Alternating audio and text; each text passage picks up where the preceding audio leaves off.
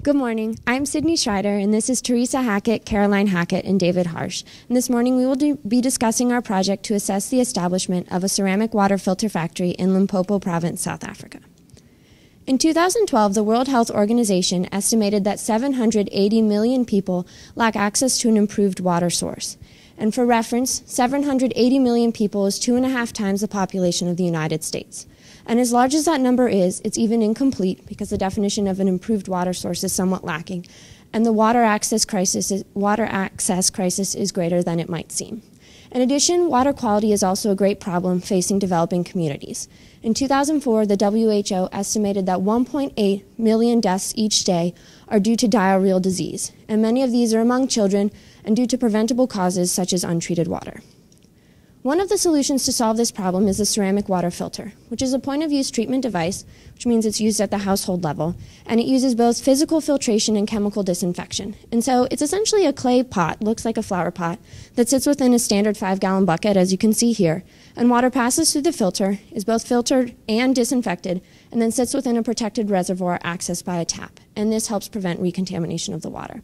It's made from clay, a combustible material. We personally use sawdust, silver nanoparticles, and water. And so when you have the filter made of clay, sawdust, and water, and you put it in the kiln, the sawdust combusts, leaving small pore spaces within the ceramic media that allows water to pass through, but it traps your particulate matter. So this enables your physical filtration process. And then the silver nanoparticles act as a chemical disinfectant. And ceramic water filters have been proven to be a low-cost, which we will describe later, effective device. Laboratory tests have shown up to a 99% removal of E. coli concentration in effluent water, and then field studies have shown a 60% diarrheal incidence rate among households using this technology. And now Teresa will take you through the filter making process. Thanks, Sydney. So many of you in the room know that we're actually a 3-year running project with JPC, and I'd like to give you a little bit of background about our previous research to give a little context.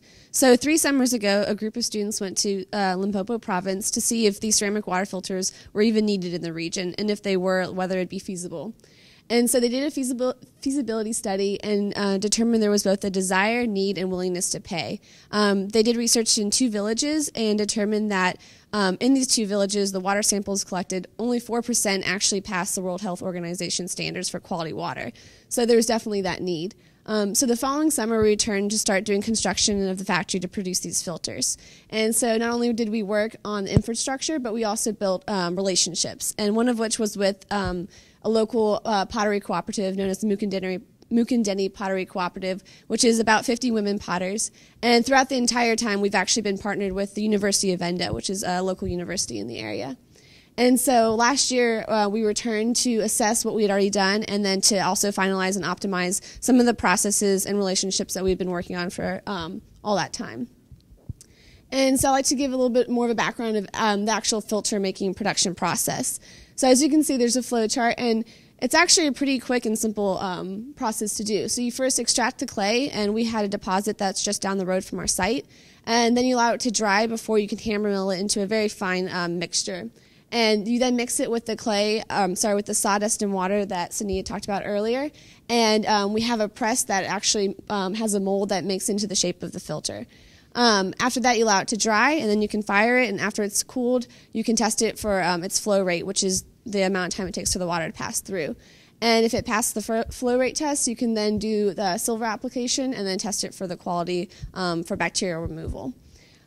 So we knew this process coming in from the very beginning. However, it was definitely going to take time to refine it to actually work on our site. So this last summer, we worked on making it as efficient and effective as we could. And we try to determine the perfect recipe for the filter, because depending on the site and the clay that you're working with, there's a different ratio of clay to sawdust that you need in order to obtain that flow rate that you want. So we made several batches of different clay to sawdust ratios throughout the summer, and we leveraged the potter's expertise with the local clay and even local weather, because when it came to understanding the drying and how many days it would take to conduct the whole process, we realized that the drying process is really important to avoid the filters from cracking and to try to get the best results after firing. And so in the end, we determined that the winning recipe was the 9-to-1 ratio, 9-to-1 with clay to sawdust. And it had 100% coliform bacterial removal after we applied the silver. And it had an ideal flow rate of 2 liters per hour. So this is very encouraging results, and we're continuing to work on it. However, this is really great after 3 years of research to see that we've actually gotten the product to work. So Sydney's actually going to talk again about how we worked on community building over the summer as well. So another major focus of our project was community building with the women, and this was both to improve our relationship with the women at the cooperative, but also increase community buy-in within the project. And we identified a few necessary elements for effective factory management, and this included communication channels within the women at the cooperative, and also between the cooperative and UVA and Univen, as well as a factory manager with sufficient technical knowledge.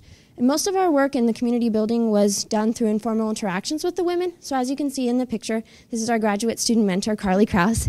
And as we would work with the women on the filters, we would ask them about their opinions on the filters, cultural perceptions they had about the factory, and also just generally how they thought the project was going. And there were also some more formal interviews conducted by one of our Univen community partners. And also through this process, we really realized the importance of answering all of our research questions within a cultural context. And we realized this coming into the process, but given the really complicated and integrated nature of the cooperative within the Mukundeni Cooperative, we really realized how important it was to be cognizant and considerate of the complex power dynamics within the cooperative and also the intricate and close-knit relationships that the women had with each other. We realized that this was important in building relationships and moving forward with the project. And now Caroline will discuss our community marketing survey. Thanks, Sydney. So in order to tailor our advertising and marketing campaign about the filter, as well as an education and outreach program promoting hygiene and safe water practices, we conducted a community survey in the 2 larger urban centers in the Venda region. We surveyed 187 participants and asked people questions such as where did they get their water, whether or not they treat their water, and whether or not they think there's a problem with water quality. We also asked questions regarding community networks and information pathways. To that end, we asked people, do they belong to groups within their communities? Where did they get information relevant to their communities and their households? And where did they commonly learn about water and health issues? Some of our most significant results from the survey are displayed here in these pie charts. On the left are the responses to the question, where do people learn about water and health issues? We found that the majority of people learn from school and through clinics and government programs. We also asked participants how they would prefer to receive information from us through these programs and found that most people would prefer informational pamphlets, live demonstrations, and videos. So using all this information from our survey, we decided to focus a large part of the implementation of our programs on schools, health clinics, and hospitals. We'd also like to leverage the existing community infrastructure, community networks, and work with local churches and civic organizations, which we found are very popular within especially the rural communities. We'd also like to do live demonstrations at the popular open-air public markets and shopping districts. We piloted our education program with a classroom of middle schoolers with promising results and also reached out to the Regional Department of Health to begin the relationship with health clinics. And now David will talk to us about filter pricing. Sure. But before we talk about filter pricing, we also had to conduct a more specific analysis on the cost that would go into the production of each filter. So we determined that it would cost about $15 a filter to produce and then distribute the filters. This took into consideration a fair wage for the Mukundeni Cooperative women that we would be working with. But then after determining the cost of $15, we then believed that it would be feasible to sell the filters at $28. We were able to derive this number by talking with many retail store owners that believed that we would be able to sell the filters effectively at the $28 price point. But we also took into consideration many different substitutes within the region. Specifically, there was a point of use water treatment piece of equipment that actually boiled water at the household in a bucket that used electricity. And that product was sold in the marketplace where we were working for $35. So we believe that selling it for $28, a filter that doesn't require any type of electricity would be effective. We strongly believe that the profit margin, $28 selling point over a $15 cost, is crucial for the viability of developing a business in the long term. If we're able to expand to other parts of South Africa or other parts of Africa as a whole, we'll need a healthy profit margin. In addition to being able to empower the Mukundeni Cooperative of women that we were working with. So this is how we effectively determine the filter pricing. But overall, we also experienced some limitations with our work this summer, including limited resources. We didn't have unlimited money that we would just be able to spend throughout the summer. We had limited time that we were only able to spend about 6 to 8 weeks actually working on the project. But then we also had mechanical difficulties. It's amazing how different things that we're working with over the summer tend to break down, especially when you're using clay and sawdust and at a factory. But we were able to overcome these obstacles and provide effective solutions for the women. Moving forward, we are excited to say that we were able to produce and provide 50 filters for the different women that are working at the factory so that they can use the filters at home to be able to purify their water. And we also believe that we are getting closer to actually selling the filter in the market, especially with Rachel Schmidt, a Fulbright scholar from the University of Virginia, currently working on the ground in Limpopo province as our current factory manager. So she's solving the day-to-day issues that are arising currently.